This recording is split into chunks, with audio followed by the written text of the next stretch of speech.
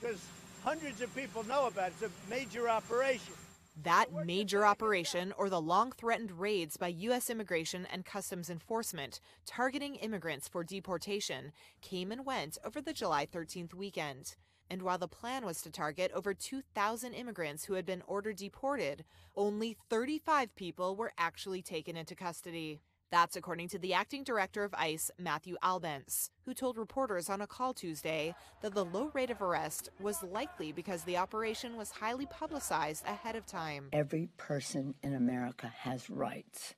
As word spread about the possible ICE operation, immigration rights groups circulated Know Your Rights materials in immigrant communities. Local activists advised people not to answer the door to agents without a warrant.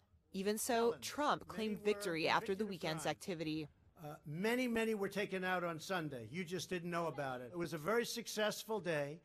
Adding more fuel to the fire, the Trump administration said on Monday it would speed up deportations of supposed illegal immigrants by stripping away court oversight, enabling officials to remove people in days rather than months or years. But detractors question the accuracy of obtaining proof of residency.